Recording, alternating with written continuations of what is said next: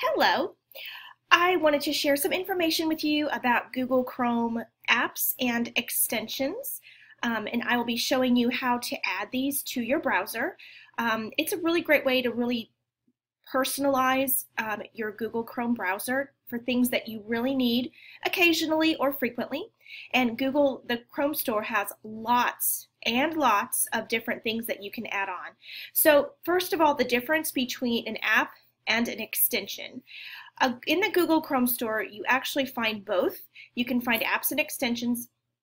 It's easy to think about the difference if you think about apps on your phone. Each one runs independently. They have their own interface, which means they all look different. They're like individual things. You don't need them to combine together with other apps for them to work. They just work by themselves. The extensions, think of them as an extension of Chrome. They extend what you can do inside Chrome and inside the websites that you visit using Chrome. They can be used within a website. So what I'm going to show you today is how to get to the Google Chrome store, and it'll be a place for you to do a lot of browsing and looking around to see what you could use in your own personal browser. First thing, you really do need to be on the machine probably that you use, and you need to be logged in into your Google account. You're going to want to add these to your personal browser account. That way they stay there and you can use them and you know it's there. So you can see that I'm logged in here. Up at the top, the three little lines offer you different options. This is how I get to the Chrome store. There's more than one way. But if you go into Settings, and there's a place here for you to find extensions over here on the left. You can see the extensions that I have already downloaded at some point. If you scroll down underneath the frame here of the video, there is a place where you can see more extensions, and it'll take you to the Chrome store. You can also just use chrome.google.com/webstore, which would probably be a much faster way to do it. So right here's where knowing the difference between an extension and an app is going to be helpful for you, because they are in different places. So there are tons of both. What I'm going to show you today, though, is an extension. Mary shared one that we may find really helpful for students who need a little bit of assistance with website reading. So you can search, of course, or browse. I am going to search using Read and Write. That's part of the name of the extension, and this is the one that Mary said was going to be really helpful for many of us.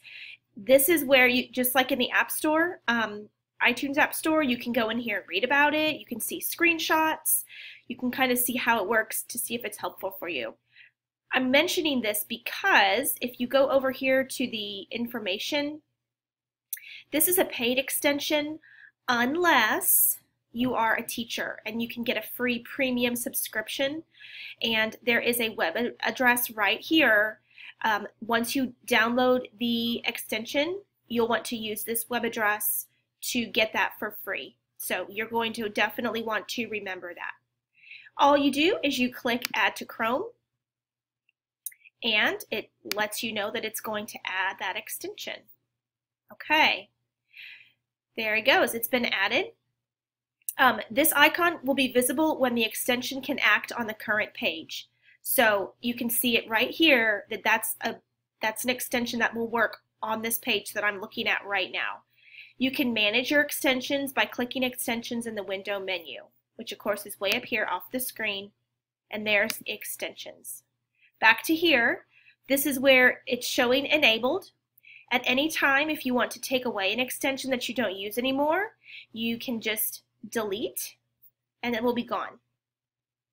Something else I want to show you too is over here on the bookmark bar, show apps. And I did mention that apps versus extensions. So these are apps that I have downloaded. These are independent programs that will run on their own, like I was saying. And that's where you can go to see what apps you have already downloaded for yourself in your browser, just in case you ever need to check that. I really hope that helps, and I hope that this extension is really helpful for you and your learners. You might want to spend some time also looking through. There are so many. You could spend a lot of time checking out extensions and apps. I hope it's helpful for you.